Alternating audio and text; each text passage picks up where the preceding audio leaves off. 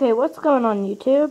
A lot of people have asked me how to, well, not a lot of people, but here is how you delete your history off of your Kindle Fire HD. First you want to do is press the button, obviously. Turn it on. You want to unlock it. If you have a passcode, type it in. Then, once you're up at the main screen, up here in the corner where you have search, shop, games, apps, books, and all that stuff, go all the way across and then keep following along those words and you should see a word that says web.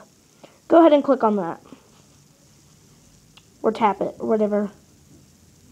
And then once you do that, this will pop up. It says Silk.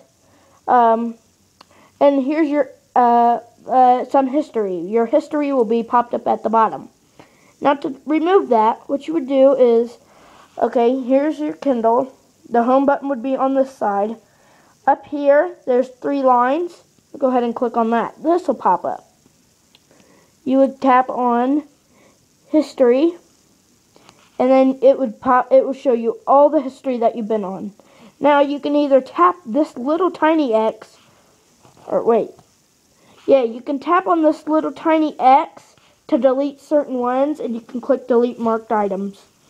But if you want everything gone, once you click on history, all this will pop up. And you just want to hit clear all. And it'll say, history will be cleared. Continue, and you want to hit OK. And there you go. Your history is empty, and what you do is hit back, and then you're back at Silk.